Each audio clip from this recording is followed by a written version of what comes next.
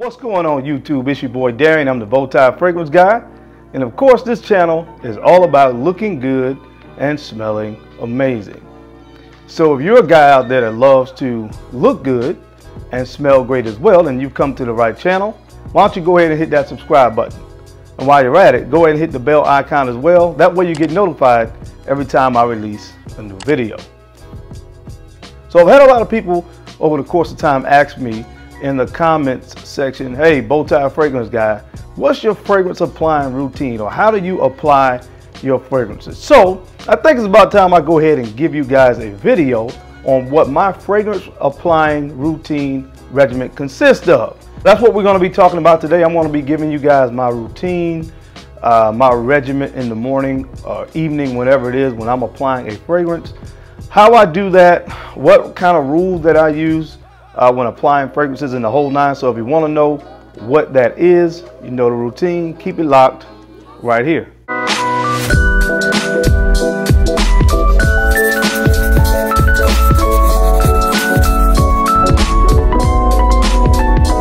All right guys, I'm back. Thank you so much for keeping it locked in. Let's go ahead and jump right into this video. So first off, I will say this. Now, sometimes you just can't take things for granted. First, I take a nice shower.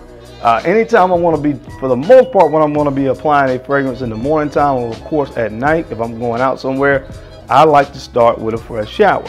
Now, especially in the evening time, if I've already been wearing a different fragrance for that day, and I've come home maybe from work or something like that, I'm going to be going out and doing a different event, whether it be a date night or whether it be just going out to run errands or something like that. I like to change my fragrance up, so a lot of times I like to take a shower before that as well.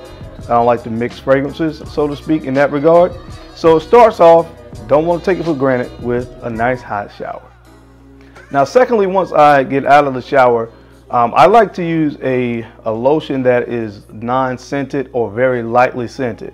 The one that I use all the time, this one is called Renew Lotion. And this is what it looks like right here. If you guys would like, I could leave a link down to where you can find this kind of lotion. But I like this one because, again, it's very lightly scented. I don't like to wear a lotion that's going to interfere with the fragrance. You know, so that's the second tip. Don't wear heavily scented lotion because a lot of times it interferes with the fragrance itself. You don't want to be wearing Dior Sauvage and then mixing that with cocoa butter. So, so keep the lotion that you're wearing, keep it to a non-scented or a lightly scented lotion. All right, guys, next up, a general rule of thumb that I follow as it relates to applying my fragrances are, I go by the 3-5-7 rule. All my fragrances fall into one of those categories. Either it's a fragrance that I spray 3 times, 5 times, or 7 times. Now I'm going to give you the logic behind that. First, let's start with 3 sprays. So there are several fragrances in my collection that really fall in that super beast mode category, meaning you really only need a few sprays to be set and be good to go for the whole day. I have 2 fragrances here to use for example. Another element that you're going to find with these fragrances are, in most cases, they're at least a parfum concentration. Because the higher you get as it relates to the oil concentration in a fragrance, oftentimes the longer it's going to stick around and the more oil that's used in the fragrance. So with that being said, those fragrances tend to last longer. Sometimes they sit closer to the skin, but they tend to last longer. And because of that, I have 2 fragrances here. From Roja, we have Creation E, and we also have Nishane's Hachivat. Now, this is an extrait de parfum, and this is a parfum concentration. So because of that, these fragrances fall into the 3 spray category. So where I spray these fragrances typically is going to be 1 on my neck and 1 on each of the pulse points on my wrist. On the back of my wrist, I give these fragrances 3 sprays. You never want to spray your clothes with these kind of fragrances because of the oil concentration that is contained in these. Really could leave some nasty stains on your clothes. So you want to stay away from spraying these high oil concentrated fragrances on your clothes to avoid stains. So these fragrances, again, fall into the 3 spray category. Okay guys, next up, the next category is 5 sprays. Most of the fragrances that I have in my collection fall into this particular category of 5 sprays. All right, so with 5 sprays, I have 1 fragrance from a designer side and 1 fragrance from the niche side to represent. I have Original Santal by Creed, and I also have Dior Sauvage Parfum. Again, just to use these as an example, these fragrances fall into the 5 spray category. Okay, so they're not as heavily concentrated as the first 2 fragrances that I mentioned, and they're not as light as the last 2 fragrances that I'm going to talk about. So again, most of the fragrances in my collection are probably going to fall in this particular category. And so with my 5 sprays, I give 2 sprays on my neck, 1 here, 1 here, 1 on the back of each wrist, 3, 4, and then I give 1 nice spray on my shirt.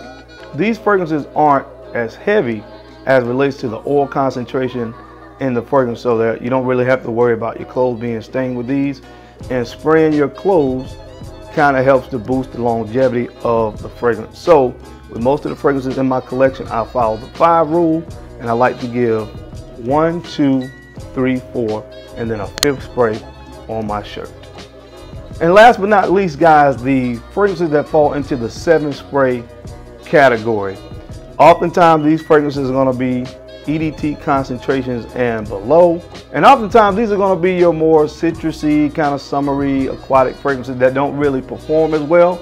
So that's why you can go a little bit heavier on the trigger. 2 fragrances that I have here, 1 niche, 1 designer. To give you an example, from Byredo we have Bal d'Afrique, and from Versace we have Man Eau Fraîche.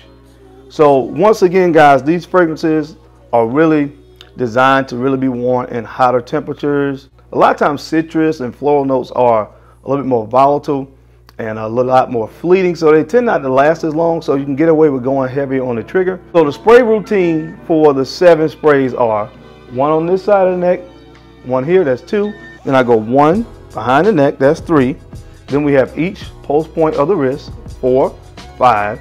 And then I give 2 sprays on my shirt or in my chest area. If I'm wearing a shirt and I may have the shirt open, I'll take a spray here and then 1 on the shirt. If it's closed, I just do 2 on the shirt. And that is my 7 sprays. So fellas, that's it. That's my spray routine. That's my regimen. Again, if you implement this 3, 5, 7 spray regimen into your routine as well, you should be good to go in most situations. That should get the job done. By doing this, you make sure that you don't really fall into that category of being an over sprayer. Okay guys, that's my time. Thank you so much for taking the time to watch this video on how to apply your fragrances. As always, I say I appreciate you guys watching this video, because you could have been doing anything else in the world, but you're right here with me watching this video, and I sincerely appreciate that. Don't forget to take the time to like, comment, and subscribe, and share these videos out to folks that you think could use this information or find me entertaining, because I'm your main man, Darian, the Bowtie Fragrance Guy. I love to look good, and of course, I love to smell amazing. So until next time, guys, keep looking good, keep smelling even better. I'll catch you on the flip side. Peace.